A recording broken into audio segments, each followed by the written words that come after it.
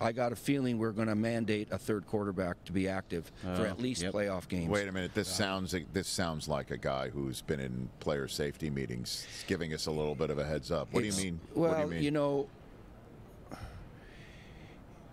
if it happened in the Super Bowl where a team didn't have a quarterback left to play and it was non-competitive and you're down by 20 and you cannot or will not throw the ball, it would be embarrassing.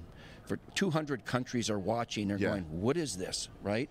And so, we have to discuss, and we're going to, discussing either allowing a third quarterback to come off the practice squad or mandating it where you cannot have this emergency quarterback. Oh, that one guy over there played in high school for a year. You know, we got to protect ourselves. It happened in front of God and country in the biggest game so far, and it's not good. So that's the first blush sort of reaction to what we saw from the Niners. So based on what is being discussed, you'd say it would count against the 53 man on the Niners for the day?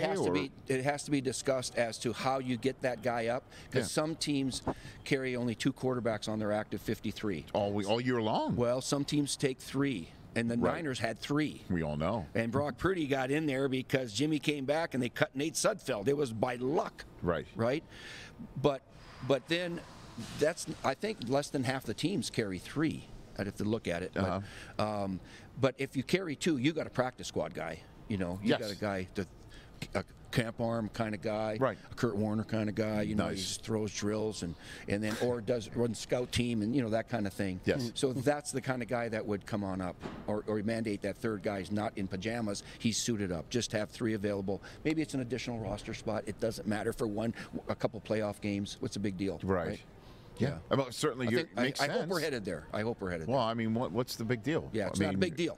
It's not. You should do it. So that's what I'm saying. Like, I mean, it gives more opportunity to players. Why would the Players Association have an issue with that? They should love it. And an owner of an NFL team, if they're sitting there worried about what, money or we tried to on Thursday Night Football. A couple times we had offensive linemen go short and get hurt. And a couple games were finished with a tight end playing tackle. So we proposed, player safety panel proposed, because that's, is that a health and safety thing? Yeah, it could be if he gives up a sack on a quarterback and gets him killed, right? Yes, right.